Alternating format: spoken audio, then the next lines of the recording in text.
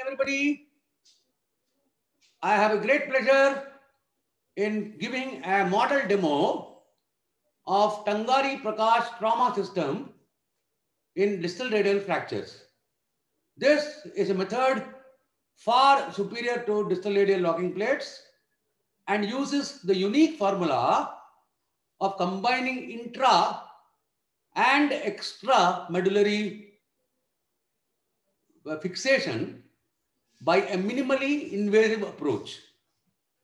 This not only helps in reduction of the fracture, but also maintains the reduction till union. It is stitchless, scarless, and functional.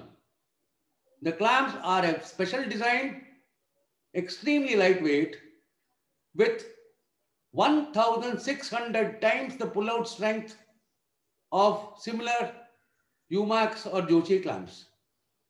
The line shows the approximate fracture line. The first wire is a radial styloid wire, which should go right up to the head of the radius. Second wire is a medial radial wire, which will again go up to the head of the radius. And these two wires are then clamped outside after reduction. The special Tangari wires are 300 millimeter Kitchener wires available in 1.5 millimeters, 2 millimeters, 2.5 millimeters, and 3 millimeters. Here we are using a 2 millimeter wire. The radial styloid wire is now inserted and gradually pushed up in the medulla as it is observed in the C-arm. The entire thing is done manually only without power tools. We have to move the chuck behind to get a correct level and again push the wire. Once you have seen in the C-arm that it does not cross the head, we leave the protruding end out. Now we fix the medial radial wire to the spindle, and once again it is slowly advanced above. Each time we have to loosen, pull back our spindle and push again so that the wire advances slowly, does not perforate the opposite cortex and stops short of the radius. Now these wires are divergent inside the medulla. Using a plier and a bender, we bend the wire in appropriate direction. The idea is to get the two wires on the dorsum of the wrist parallel to the wrist, allowing pulling of the wires together while clamping to provide a dynamic tension to the wires, which acts as a funnel in a funnel effect, maintaining the reduction of the fracture which was achieved.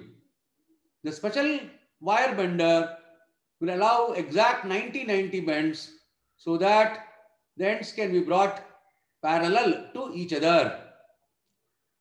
The TPTS clamps are specially made with aluminum alloy and titanium, extremely lightweight, but very, very high pull-out strength. You can just snap the clamp on the wire and it won't come out. And once it is snapped, all you have to do is put a spanner in the bottom, use a T-handle on the top, and tighten the clamp. In case of an ulnar styloid fracture or disruption of the distal radial ulnar joint, we can also add an additional ulnar wire and attach the same to a second clamp. The montage is very flexible and we can individually customize and tailor it to a patient. All protruding wire ends are removed and the patient is asked to mobilize his wrist and fingers immediately after surgery. In all cases, this has to be kept for a period of about 5 to 6 weeks till the fracture unites. And as early movements are encouraged from day one, even in intra-articular fractures, there is no loss of movement. In this case, dual clamp assembly has been used because the distal radial joint was disrupted. If you want to purchase the book or join a course to learn about MIRAS or TPTS, please WhatsApp me in the number given previously. Thank you very much for your kind attention towards Tangari Prakash Trauma System video demonstration of a distal radial fracture. Thank you.